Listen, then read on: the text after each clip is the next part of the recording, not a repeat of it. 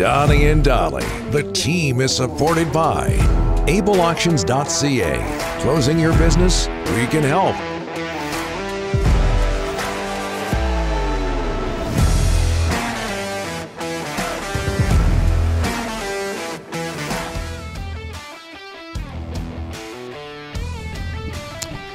Again, breaking news, Jake Virtanen charged with sexual assault by the VPD. All of our guests today, including Farhan, standing by, brought to you by Optic Foliar. It is Thursday. The only lights on spray with no damage and no burning to your plant leaves, plant efficiency, nutrition, and results, all combined into a single solution for all stages of growth and safe to use on flowers. Spray it, see it, believe it. That's Optic Foliar. Visit this made in BC company online at opticfoliar.ca as we bring in Farhan Lalji from TSN. Thanks for doing this, sir. How are you? I'm good, fellas. How are you guys doing? Very well. Great. This just broke, Farhan, so if I'm putting you on the spot and if you don't want to talk about it, I would understand. But Jake Virtanen charged with sexual assault. Do you have any thoughts on this?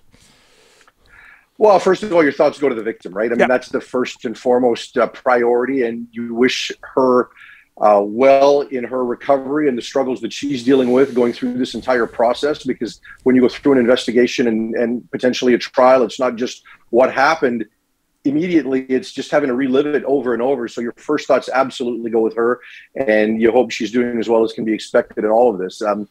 As far as Jake is concerned, so many things wrong, right? When it came to Jake Virtanen during his time with the Canucks, not nearly as significant as what's based around this charge, right? I mean, hockey doesn't compare to that, but from a hockey perspective, the reason we're talking about it is because he's a former Canuck and a player that played his minor hockey and grew up in this area. And certainly, we questioned his character along the way as it related to hockey, and then whether or not there were maturity issues and things like that eventually extended into a pattern of behavior that potentially took it this far. I don't want to connect those dots necessarily, but certainly his hockey career in Vancouver is marked by underachievement on every level, right? And then to have this just go beyond the arena and into the courts and something that's so much more serious, you just hate to see it for anybody. Again, thoughts with the victim. Okay. Farhan, tough term. We're going to take it. Should Canuck fans be, and this is the first time we've had you on this week, should Canuck fans be confident in the group Jim Rutherford has assembled?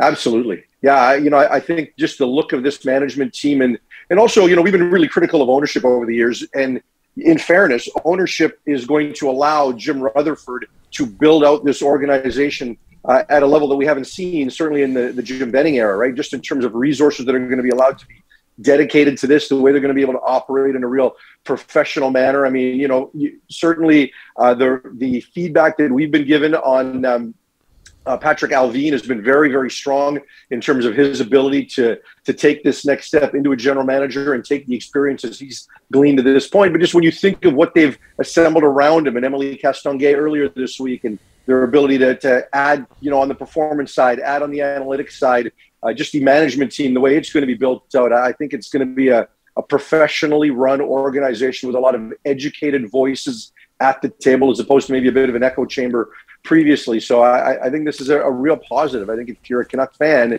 I think you feel like the franchise and organization is in the right hands, because I think we haven't felt that for the last 5 or 6 years now. Okay, we're going to get to football in a bit, but I'm going to hit you with something else that's edgy, very edgy. You had some strong words regarding the Jacob Panetta, Jordan Subban incident as a man of color yourself. Is there room here for benefit of doubt?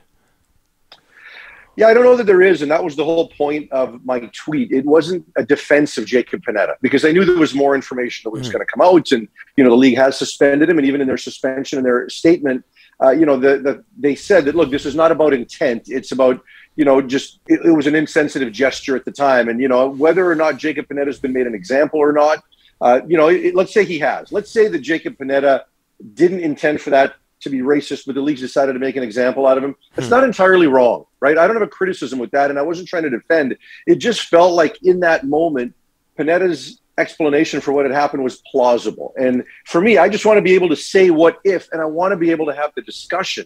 And that's the bigger thing, because right now on race issues, and I've had this discussion with people of race, and many of them tend to agree that it's gone, in a direction we don't want it to necessarily go. And maybe it has to go to that direction in order to come back to the right median. But right now, when something like this happens, the instant reaction is to pile on. That's the expectation, right? It's not just about being not racist. It's about being anti-racist, right? And there's some truth to that and some positive to that. But I think that the fact that you can't have a discussion about what actually did or didn't happen here, that's the biggest problem I have. And, I hope Jacob Panetta was telling the truth, not saying he shouldn't have been punished or that it still wasn't insensitive. I hope he was telling the truth, only because I hope there was one less racist act out in society. You know what I mean? It's not about him or about Subban. It's just less racism. That's all we want, right? I mean, and Rick will tell you, we've both been exposed to it at various times in our careers, in our upbringing. I'm not going to sit here and be a race baiter. I haven't experienced a lot of it in my life, but the few moments that I have really, really resonate with me, right? And like I said, I would just like there to be some more dialogue. I'm going to move over to football, where we talked to Lions GM Neil McAvoy yesterday. The big question right now, Farhan, is Brian Burnham. Can they re-sign him, the Lions, or is he going to hit the market in here, about 10 days? Yeah, you know what? I'm optimistic. I think there's a pretty good chance, and I think the Lions they understand the value that Burnham brings, not just as a receiver and a guy that makes contested catches, but in the community, in the locker room. He's one of the few faces that we recognize here, and especially in the absence of Michael Riley, you want to continue a little bit of that, and he can still play. He's 31 years old. He's not 35, right? Like, the guy can still play.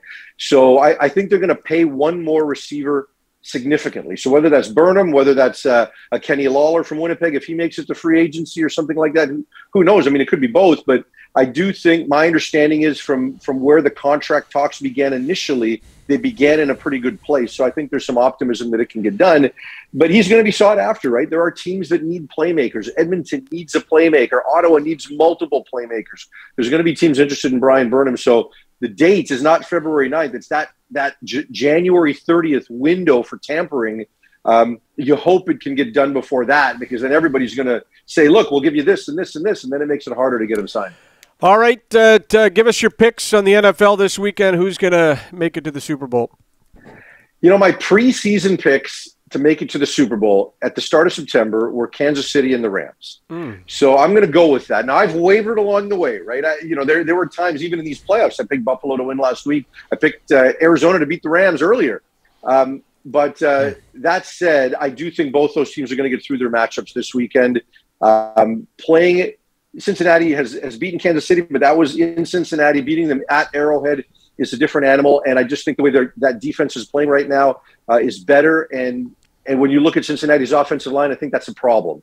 That group gave up 9 sacks, and that group is a problem. You're not going to win a low-scoring game. You're going to have to score points if you're Cincinnati to keep up, and I don't think they're going to be able to. And I don't think Jamar Chase will take this game over the way he did the last time the two teams played. Meanwhile, on the other side, I just don't see a way the Rams are going to lose 3 times in this season to San Francisco. They've been much more clean the last couple of weeks as far as Matthew Stafford is concerned. Yes, there were some fumbles in the last game, but I think Stafford's going to protect the ball. And if that happens, I mean, they've got to give away the game, right? When they played in Week 18, they were up 17 points. They gave the game away. I don't think that's happening again. I'm not a Jimmy G believer. I think the Rams are going to win this game.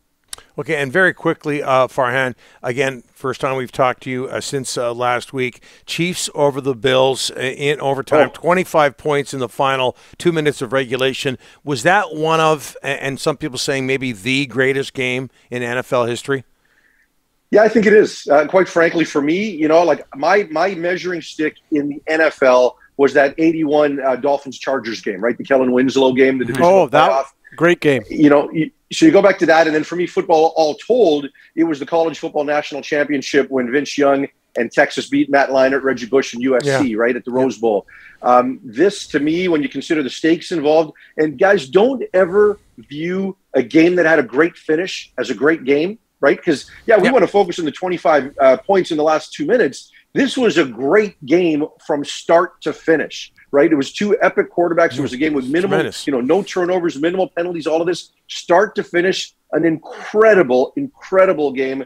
For me, trying to avoid the recency bias when you put all the stakes in. Best game I've ever seen. Yeah. Brian, thanks so much. We'll talk to you about the NFL overtime rules at another time. We're out of time right now. We can't go overtime. Our rules say we can't, but thanks so much for this. You only go overtime when I'm about to come up in the next segment. Don't worry. We'll talk overtime next time around.